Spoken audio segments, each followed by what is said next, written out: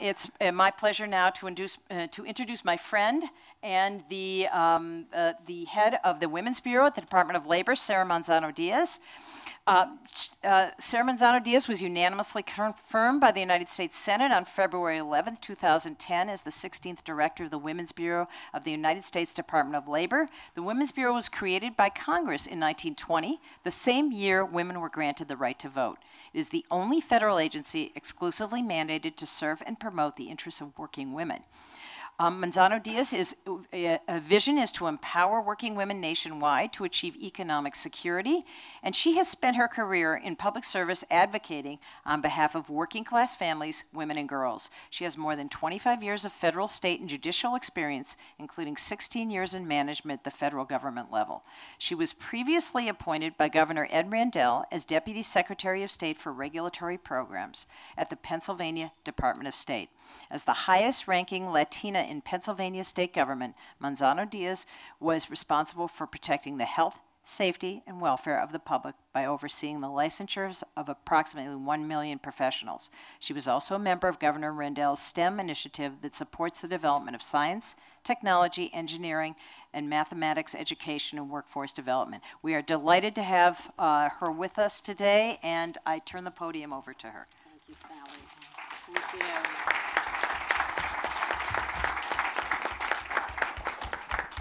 I'm pleased to be here with you today to commemorate the 100th anniversary of the historic Triangle Shirtwaist Fire in New York.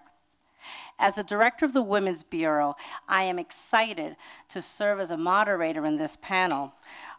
This tragic event really helped shape the rise of workers' rights across the country.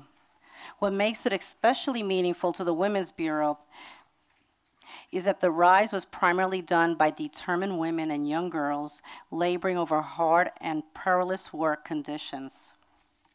As the director of the Women's Bureau at the Department of Labor, we continue to work every day on the issues that support working women. I understand the gravity of this tragic event, and I also appreciate the changes that came out of it as a result. On that March day in 1911, hundreds of women were putting away their needles and threads, putting on their coats and getting ready to go home. Their backs were sore, their fingers were achy, and like many of our families, where they were probably thinking of all the extra responsibilities that they had when they had to get home. These were mostly young women, some as young as 13. They were mostly Jewish and Italian immigrants.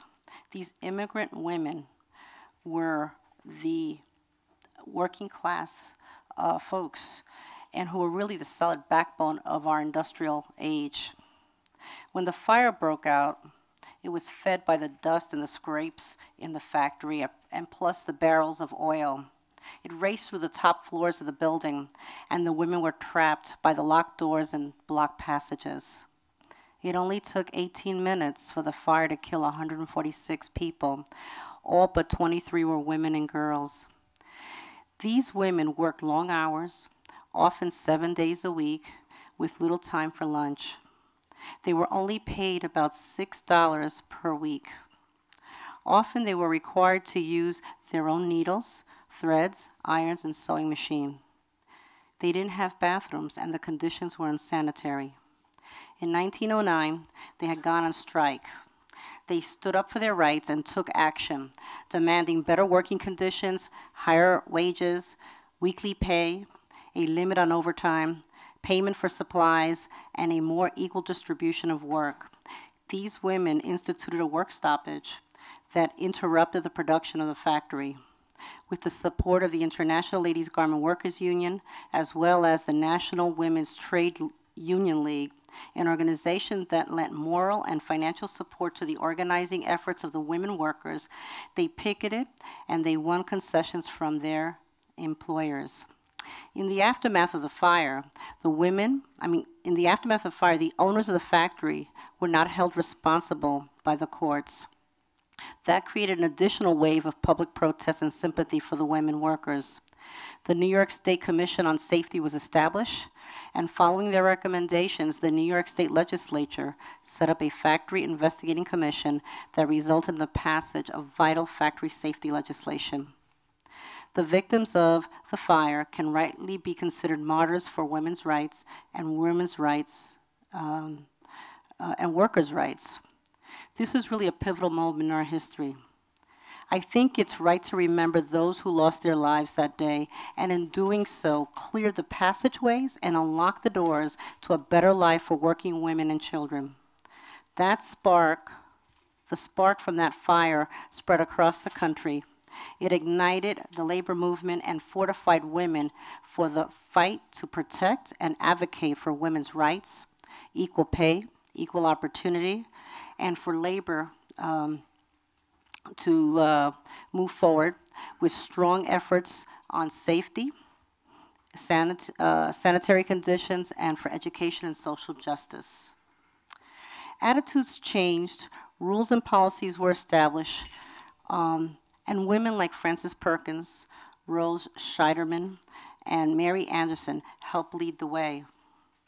You heard already who Frances Perkins was, who was our first woman in the cabinet, as well as our first, not our first, but first female Secretary of Labor. But Rose Scheiderman is a union organizer and a leader of the National Women's Trade Union League, an active worker for working women's rights. And then Mary Anderson was the first director of the Women's Bureau. She was the first up from the ranks labor woman to head the executive department. Mary Anderson directed the Women's Bureau for nearly 25 years and led the effort to win better wages, hours, and working conditions for women, and served 5 presidents during her tenure, and saw the ranks of women workers more than double. Actually, as I was looking, we celebrate our 90th anniversary this past year, and I went down to the archives to look at what the Women's Bureau was doing. This is a book that talks about standards for employment of women in industry. This is the precursor to the Women's Bureau, Women in Industry Service. But the interesting things, the more things change, the more they stay the same. So it says in terms of standards that are recommended, hours of labor for women, no woman shall be employed or permitted to work more than 8 hours in a day. The wages, equality with men wages. This is back then. We're still working on that. Working conditions, and it talks about safety. And so it's very interesting that even back then, the Women's Bureau was part of this history in terms of the aftermath. And in here, they did studies of women, candy makers in Philadelphia. They talked about They documented the lives of working women in various industries, hours and conditions of work for women in industry in Virginia, and on and on. I just wanted to share that with you because it talked also about women in government service. This is back then at the same time, so that the Women's Bureau shares an incredible history with all these events and all these incredible women. So I wanted to have the opportunity to let you know that as a result of Frances Perkins, women like Mary Anderson, the Department of Labor had its role to play. I wanted to share with you, for those of you who didn't see it, yesterday in the Washington Post, Secretary Solis had an article in there called "What the Triangle Shirtwaist Fire Means for Workers Now." And I just want to read a quote to you, which is at the end.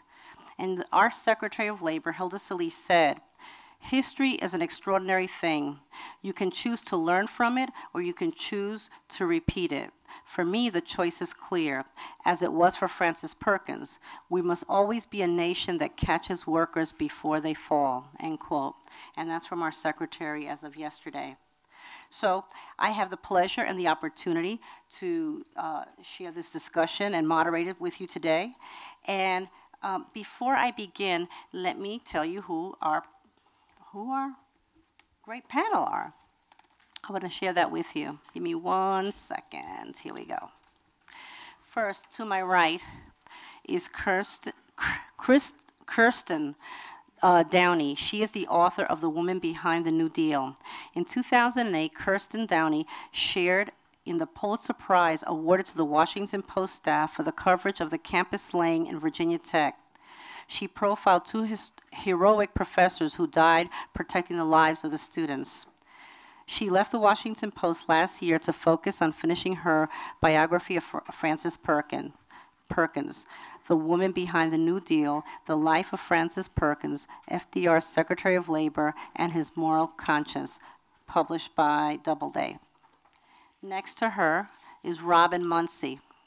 Robin Muncy is an associate professor of history, University of Maryland, College Park.